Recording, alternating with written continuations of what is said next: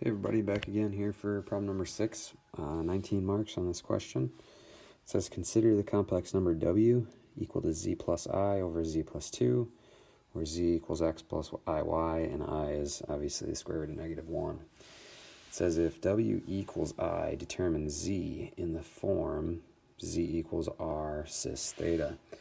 So if w equals I, then I equals z plus I over z plus 2. So I'm going to multiply both sides by z plus 2, which gives me iz plus 2I equal to z plus I. And after that, I'm going to go ahead and factor out got ahead of myself. I'm going to bring the z's together, and so I'm going to subtract 2I from the left side to the right. That'll give me on the right side a negative I, and on the left side I'll have iz minus z. Factoring out a z, I get I minus 1 is equal to negative I. I'm going to then isolate z by dividing. I minus 1. And then I'm going to rationalize that denominator by multiplying this by its conjugate. So I get z equals negative I squared minus I, that's sloppy, over, and if I multiply by the conjugate here, I'll get negative 2. Okay, so z equals negative I squared is really positive 1. Okay, negative I squared is a positive 1 minus I over 2. Check that, negative 2. So let's work this up here into a plus bi form, and then we'll get it into cis form. That'd be negative 1/2 plus I over 2. So the real component is negative 1/2. The imaginary component is 1/2. So that tells me that theta is going to be some factor of pi over 4. All right, and the negative component here and the positive component here tells me quadrant 2. So that isolates theta as 3 pi over 4. Okay, I could sketch this if you wanted me to. I have a triangle that looks like this with negative 1/2. And positive 1/2 there, which would give me root 2 over 2 there. All right, so this angle here is pi over 4, therefore that angle there is 3 pi over 4. So it looks like z equals root 2 over 2 cis 3 pi over 4. That's probably 3 of 4 marks there. Okay, in part B, it says prove that w equals this. So now this is a bit complex, but if w is z plus I over z plus 2, and z is equal to x plus iy, then I'm going to do a substitution, and it's going to lead to a whole lot of algebra.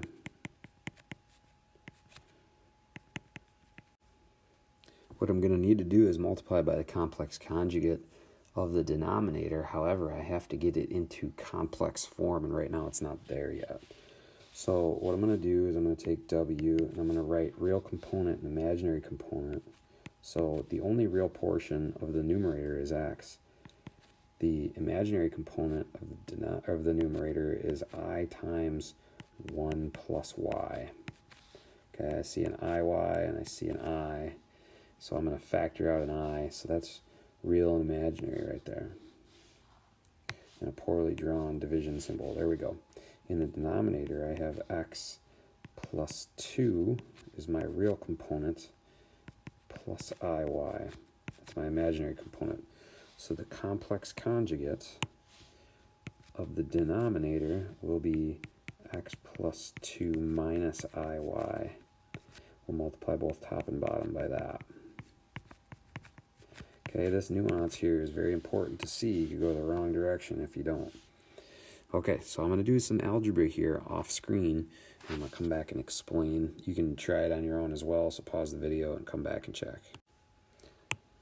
Alright, so here I am back with some algebra. I just boiled this out. X times x plus 2, x times a negative iy, get that. I, 1 plus y, times x plus 2. I haven't done any simplifying at all, and then I, 1 plus y, times negative I, y. So I get negative I squared there. And then denominator, love complex conjugates, makes it easy. X plus 2 times x plus 2, x plus 2 squared. And then iy times negative iy, which is negative I squared, y squared. Okay, I'm going to continue to simplify here, but now I'm going to do it on screen real time. So I'm going to go ahead and do some work. Okay, so I'm going to put together the real components of the numerator. So this will be real, and so will this, right? Negative I squared will end up being positive 1. So I'm going to get x squared plus 2x plus y squared plus y. There's a real component in the numerator. Okay, imaginary component numerator. I'm going to get negative ixy, and then I'm going to get this thing. It's going to get kind of nasty. So I'm going to factor out an I, and then I'm going to do some work with all of that. Okay, so that will be, I think, a positive. Well, let's see what happens here. Okay, so I've got, let's factor out an I, so that'll be negative xy plus, and then I'm going to FOIL this thing out. That'll be x plus xy plus 2 plus 2y. Okay, so it looks like these two here and here will cancel, and I get x plus 2y plus 2. Okay, so that will be, again, will be positive. Okay, because those two negate each other. So I'll get x plus 2y plus 2. And when I say negate each other, this negative symbol that was here is gone because those reduce. Okay, denominator.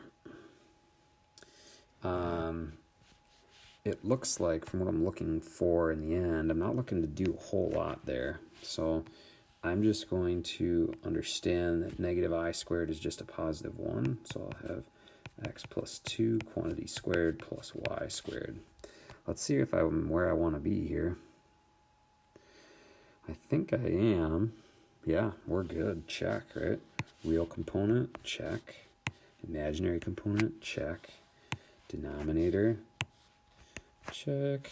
All right, let's move on to part C. It says, hence, show that the real component of W is equal to 1. When the real component is equal to 1, the points x, y lie in a straight line, L1, and write down its gradient. So gradient will be the slope of L1. L1. Cool. All right, so if the real component of W equals 1, then what that means is that x squared plus 2y plus y squared plus y, oops, I messed something up there. Yes, I did. This should be x, okay, over x plus 2 quantity squared plus y squared should equal 1. That's the real component of W, okay? That's got to equal 1. What that means then is x squared plus 2x plus y squared plus y has to be equal to x plus 2 squared plus y squared in order for that ratio to equal 1. Okay, so I'm going to expand this side.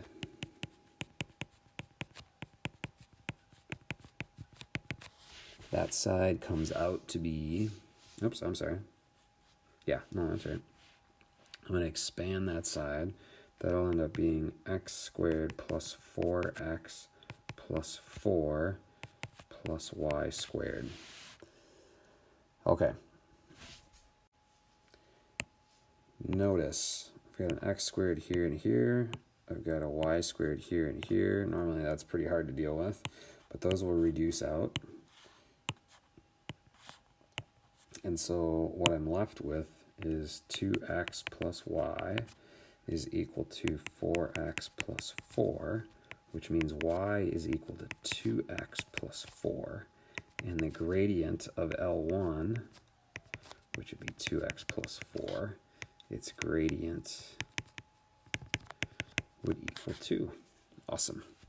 All right, let's move on to part D. Hopefully we can get this done relatively quickly. And it looks like they gave us a pi over 4, which is great. It says, given that the argument of z is equal to argument of w is equal to pi over 4, find the modulus of z. Recall that z is equal to x plus iy. Okay, so if the argument of z is equal to pi over 4,